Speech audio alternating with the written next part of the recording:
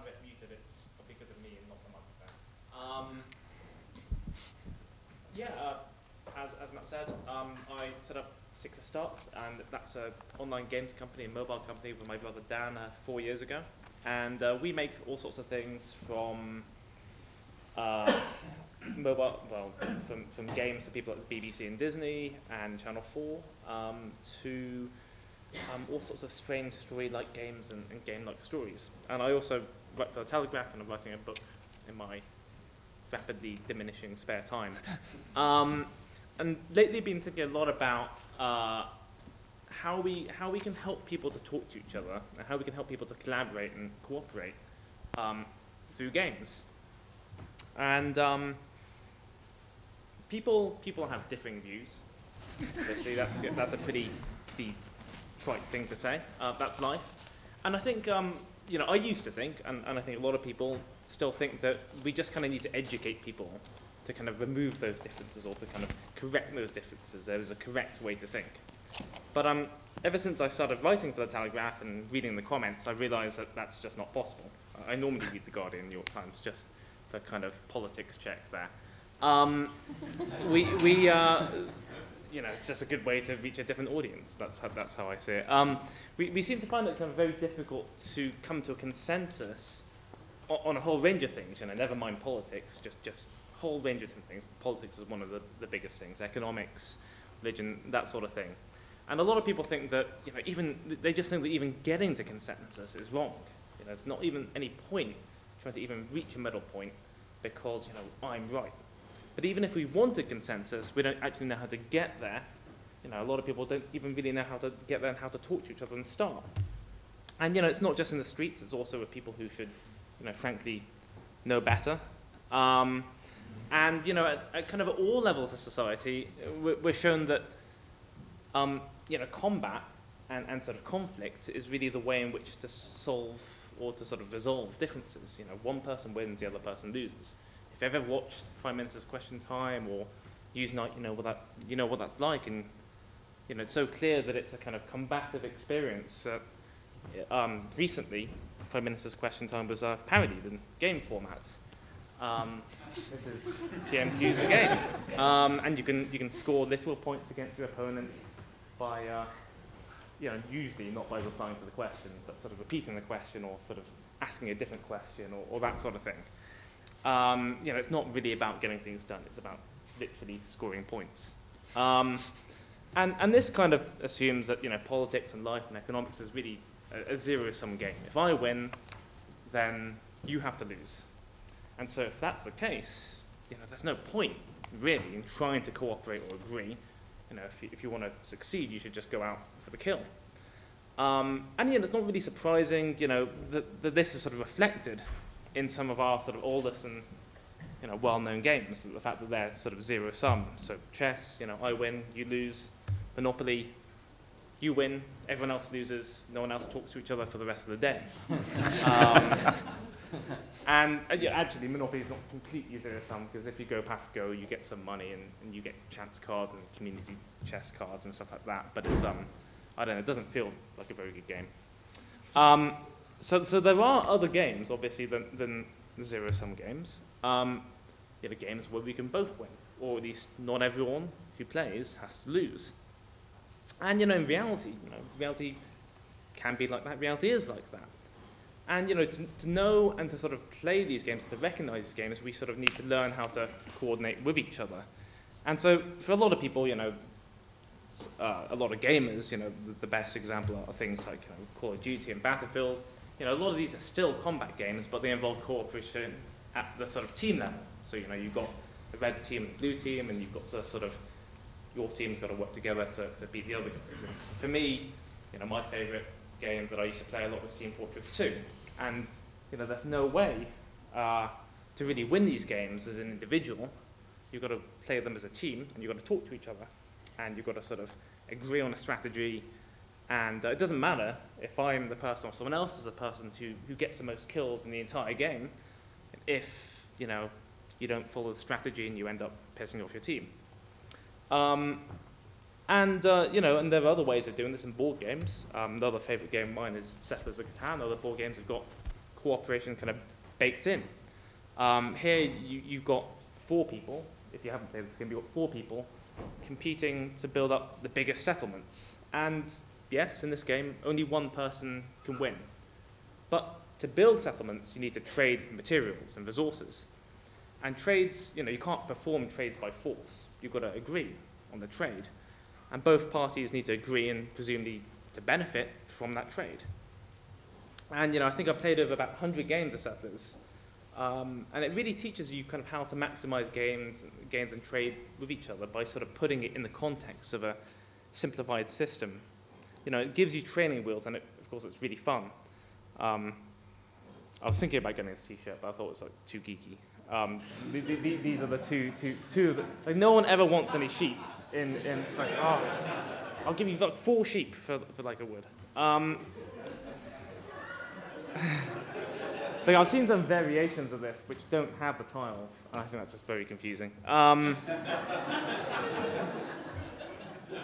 So cooperation. But a lot of these games that I've just talked about, they kind of suppose that someone still needs to lose. A lot of people win, but someone still needs to lose. And sometimes it has to happen, but not every day. And so some of the games that I find most interesting are the ones in which everyone wins or loses together. One of these games is Pandemic. In this board game, all of the players together are trying to prevent a new disease from basically killing everyone. And you each take on different specific roles. So I might be a scientist, and you might be a logistics expert. We've all got sort of different special powers, and we kind of need to agree on a strategy to do well. And it's quite a difficult game because there are different ways you can win. Most of the time, you actually lose. But what's great is that you can't sort of leave someone out. You've really got to sort of work together to sort of succeed. Along similar lines, there's this game called Space Alert, where you and your friends are crew on a spaceship, and you need to work together to prevent disaster. And that's a nice added twist, because when you play this board game, you put a CD into your hi-fi, or I guess it's iPod now, and you're supposed to play a 10-minute track, sort of semi-random 10-minute track, which has all sorts of semi-random events, like the airlock blowing up, or stuff breaking, or attacks. And so you can just imagine you're sort of trying to work out how to sort of play this game and how to sort of plan your orders with all the other guys on the ship, and then suddenly there's a meteorite attack or whatever. And you can sort of see that if you play this a lot, you probably sort of figure out how to sort of make decisions quickly that everyone can agree on. And once again, it's a game that even if you lose, it's still fun. On a bigger scale, there's this game's called A Tale in the Desert, and this is a massively multiplayer online game, like World of Warcraft, but there's no combat. In this game, the point of the game, if there is a point, is that you're supposed to sort of go and work with each other to build up massive monuments by the end of the game, because there is an end of the game to this. Each sort of game lasts for 1 or 2 years. And some of the things you have to do are kind of solitary. They're about sort of crafting and making objects. But others, like the leadership test, you have to go and elect each other and work with each other. And to sort of win the game, you have to make these massive monuments that require sort of massive amounts of cooperation. And there's even sort of moving away from the kind of traditional computer games and board games. There's even a game, it's not really a game, but even like a system someone has made that would improve debating. And I read about this in a book by Brian Christensen, and he wrote this book called The Most Human Human. And it's about, he's trying to basically pretend to be, let me get this right. It's about the Turing test, basically, where you're sort of trying to test whether a computer can pretend to be human. And he is trying to pretend to be the best human. Anyway, in the book, he talks about debates, and he sort of suggests a different kind of debate, because he's really unhappy about the standard of political and presidential debates in the US. It's just point scoring, like Prime Minister's Question Time. And it's really terrible because that's what you see on TV, and that translates down to schools and colleges. So he proposed the anti-Lincoln Douglas debate. And basically what happens in this is you have two teams with two opposing objectives. Like pro-death penalty or anti-death penalty or something like that. And each team has to get together, and they've got about half an hour or something to go and come up with a bill, like a 5-point bill, a 5-point law. And they can't each write their own one. They've got to come together and they've got to write one together. And once they've done that, each team then goes to a panel of judges, and they have to argue why this shared bill supports their goal. And the judges score both bills, sort of, the same bill, so they score both sort of teams, and the teams are given the sum of the two scores. So in other words, they're scored based on how well they can draft a law that provides a consensus, the best consensus, between two opposing viewpoints. And I really love this because, there's no reason why people can't do this. This would be a great debate to do, people actually having to work together. But I think it just sort of offends people's sensibilities about what debates are supposed to be about. And so that's kind of one of the things, I'm sort of wrapping up now, that's one of the things that we're thinking about at Six to Start, how to kind of add cooperation and coordination to more situations, so that people can really experience and gain a toolkit to resolve differences in viewpoints and opinions in a kind of civil and constructive way rather than shouting at each other.